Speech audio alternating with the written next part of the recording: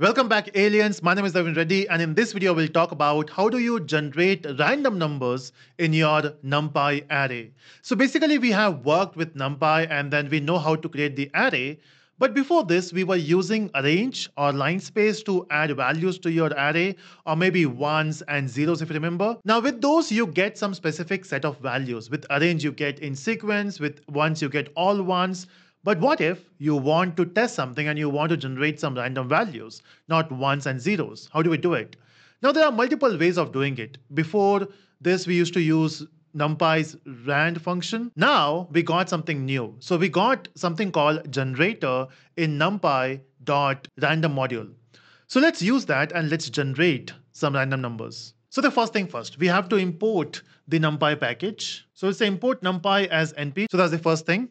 And now, once you have done that, let's create the array. But since we have to use the random generator, we will be using that. So we'll have to import that as well. So we'll say from, so we don't want everything. So I will specify numpy.random import generator. So I don't want to use the same name every time. So I will be using alias there and I will say gen. Now with this, we also need a specific type of generator. Now basically, if you want some sequential numbers or if you want some random numbers, before this, we used to use something called LCG, which is linear congruential generator. And now, since it has some weaknesses, we are going to use the permuted congruential generator, which is PCG. So there's basically a pseudo number generator. So let's use that as well. So from numpy.random, we have to import the PCG, specifically PCG64, and we'll name it as PCG. So these are the two things we need. Once you have it, you can generate the numbers now. So how do we do it? So let's say I want to create an array, and this will have random generated numbers. So I will say RG. And in this, I want to have those values. So it's actually very simple. You will use gen, and then you will specify the brackets here. And if you do that, you can see you got an error. It says takes exactly one positional parameter. And what is that parameter? Basically, we have used this PCG, right? So once we import it, we have to use it here so that it will generate using PCG. And that's how you get the array. But then if we try to print it, let's say if this works, or we're missing something. So we got the generator type, but then we don't have the values. How do you get the values? Now see, when you say you want to generate some random values, what type of distribution you need? So there are multiple options. You can go for normal distribution, which will go with a mean of 0, and the standard deviation 1, which we basically call as a bell curve. But there are other options as well. So you can generate integers randomly and multiple options. But here we are going to use normal distribution. So before you print this, and once you say generate, here I will say ARR RG dot normal. So normal method or normal function here is for the normal distribution, standard distribution. So I will just go back here and say, I want to generate. But then what is the size of your array you need? So you have to specify those values here as well. So I will say, I want the size of maybe 5, 5. So this will generate a matrix of 5 by 5. And I hope it will work. So I will say enter. And you can see we got all the values here. So just by doing ARR.RG, you will not get the values. You have to use normal to get the values here. And if you see, these are the values. And every time you do this, you will get different values. Every time I run this, so it will create the array with random values. But again, this will follow the bell curve since we are saying normal here. But there's one little problem here. So let's say you want to test certain things. And every time you run this function, you will get different values.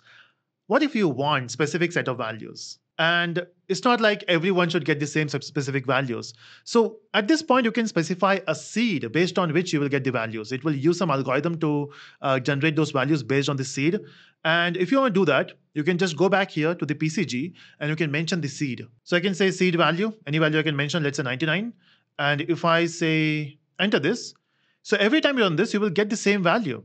But yes, if you change this seed, you will get different values. But again, with the same seed, you will get the same values. So this will maintain some consistency for you to test it. Apart from normal, what if you want to generate numbers, but not in this format, maybe integers? How do we do that? So let's do that now. So I will say ARR, RG, and then instead of using normal now, I'll be using integers. So I will say integers, and you have to specify the size. So I will say size is, again, I want 5 by 5, so I will just stick to it. And I will say enter. And you can see we got an error. It says in the integer, there should be one positional parameter. Okay. Let me specify the seed once again before we solve this error. And I want to specify the seed of, let's say, 100 this time, or maybe I will say 200. So when you basically talk about integers, you have to specify the range as well. So maybe I want the values to be from 10 to 100, and I want the values in between. So you can specify the low, I will say low is 10, and you can specify the high, which is 100, and then you can specify the size. And with this, if you run this, you can see we got the values. Now, all these values are between 10 to 100. I hope so. Yeah, that's what we can see here. So we can use normal or we can use integer. Otherwise, we can also use random, which will not follow the normal distribution. So what I'm going to do is I will just write this once again. I'm not just copy pasting, I'm just reusing the code. And this time I will use a seed 300. And here, instead of using integers, I'll be using random. And let's say this time I don't want to specify the high-low. I will just remove it and stick to the size. And when you say enter now, you can see we got the values. Every time you run this, you will get the same values because we have specified the seed. And that's how you generate random values. Again, the difference between normal and random is completely random. Normal will follow the bell curve and integers will give you integer values. So this is a good way of generating random values. And we have used something called generator and PCG64 from numpy.random module. So yeah, that's it from this. Let's explore more things in the next video.